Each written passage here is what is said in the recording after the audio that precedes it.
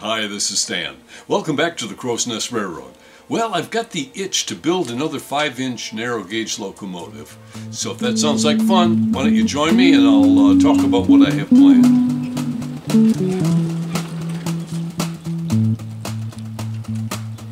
Well, we're here in the shop, and before I get started, I want to give a shout out to two viewers of the Crow's Nest Railroad, John and Peter. These fine gentlemen are from Australia, and they were in Phoenix recently, and they contacted me and said, hey, could we come by and see the Crow's Nest Railroad? They wanted to check out Rodney and see what's going on here.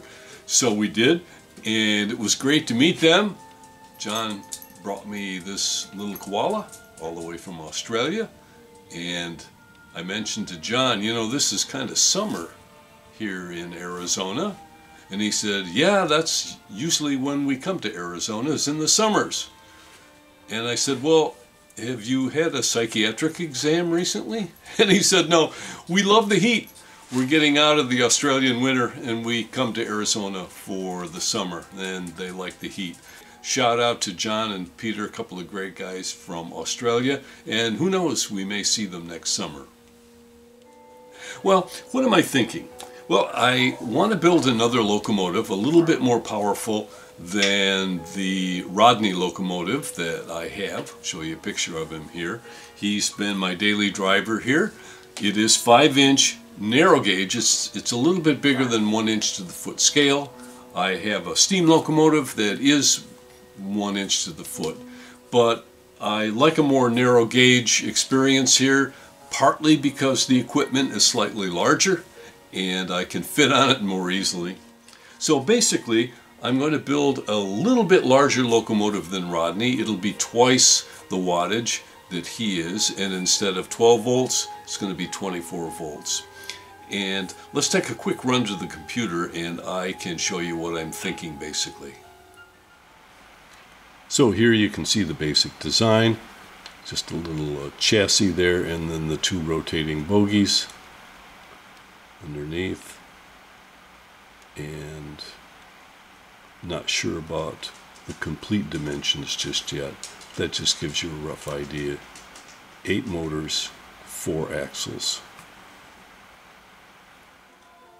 So two of the locomotives that I've built, Rodney and my large 7.5-inch locomotive, they started out as a powered chassis kit that I built upon and basically did my own body and all the extras. But the kit included the chassis and the controller and the wheels and everything.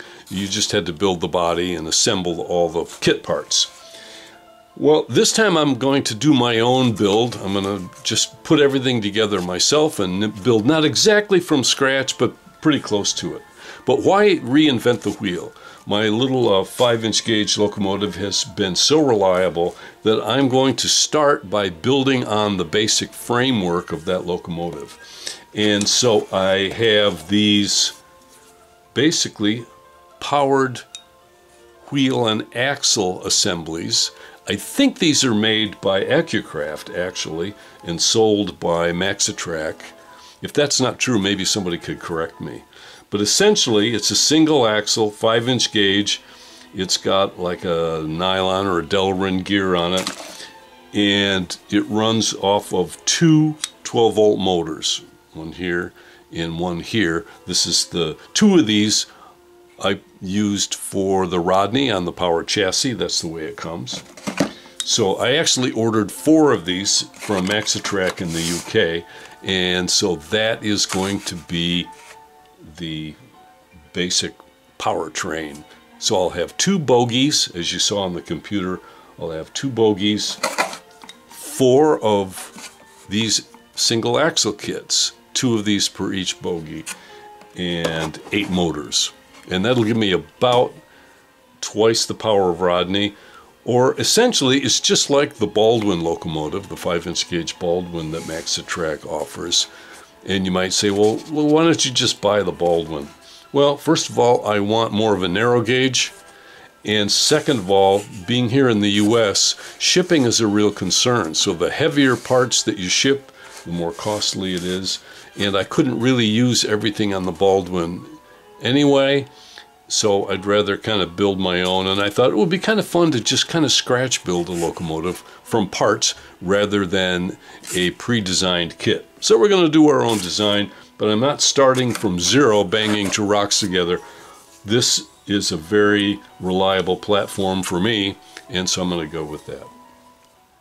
So in addition to collecting 4 of these 2-motor axle kits, I'm also collecting wiring, controller, fuses, all the giblets I'm going to need to assemble the powertrain on this locomotive. So I'm adding to my little box of goodies as the weeks go by.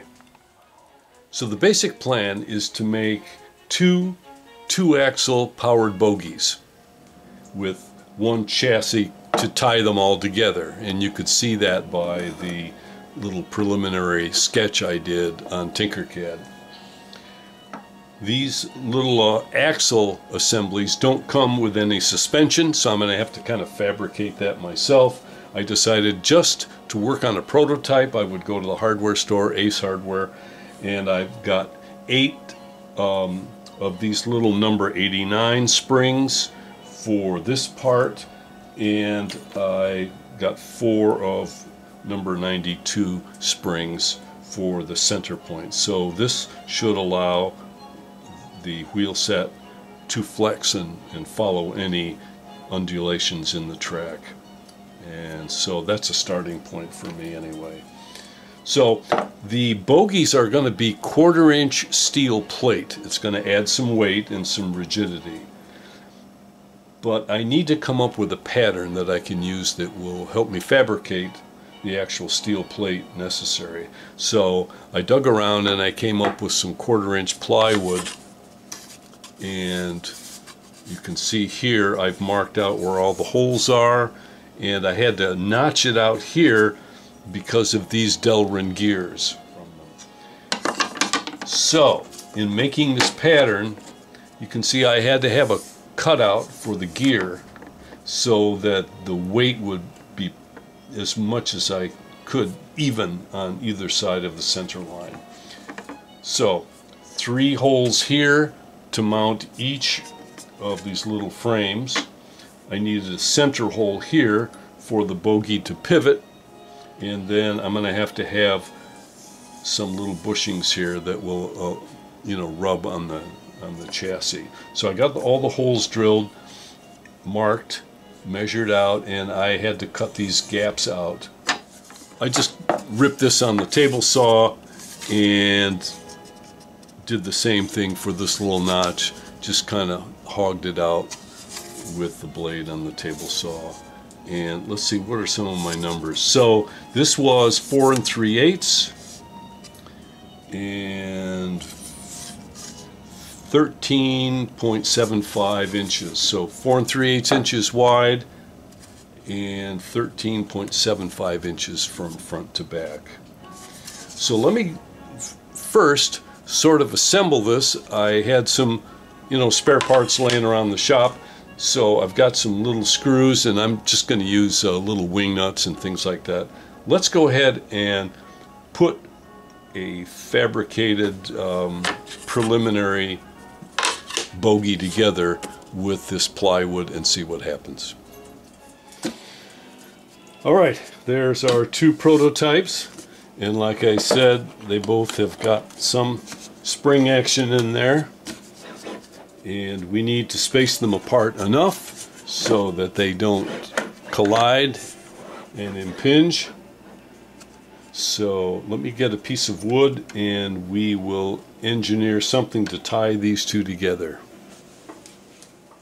Alright, so I calculated that a 3/4 inch gap should be sufficient so that these bogies don't impinge as they swivel.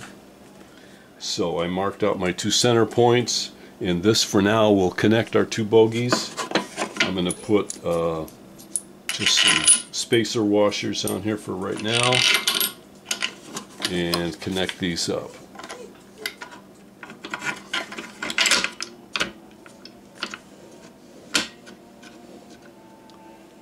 Alright, and that's the idea, like this.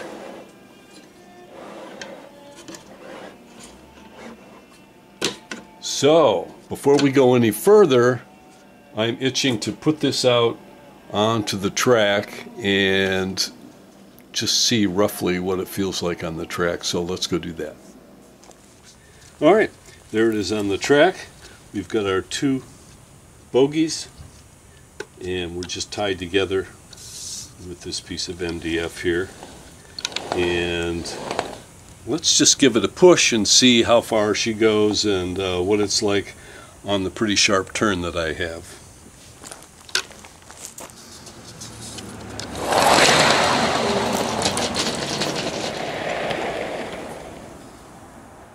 Alrighty, let's see how it does going through the turn.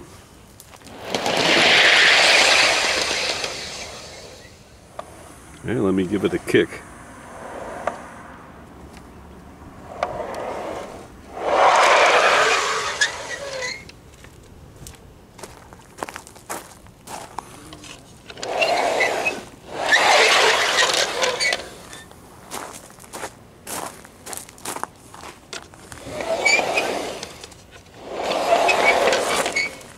Alright, you can see how the bogies are twisting there.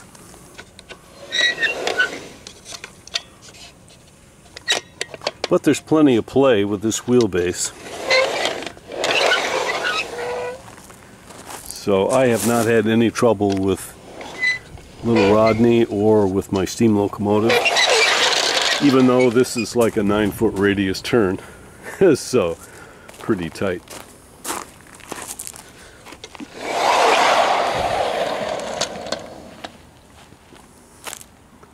Okay, I'm getting good vibes from that. How about you? Well, I think that was a success. I'm really happy with that. There's plenty of room for these bogies to swing, and it had no trouble with that 9-foot radius turn. So I think I've engineered the spacing on the axles appropriately. And the next step is we've got to start thinking seriously about a chassis now and replacing these wooden parts with actual metal parts. And be sure to give me your suggestions down below. This is not going to be an easy, quick 1, 2, 3 build. It's going to take some time, so I'll have plenty of opportunity to digest your suggestions. And we'll see you right here next time on the Crow's Nest Railroad. Thanks for watching.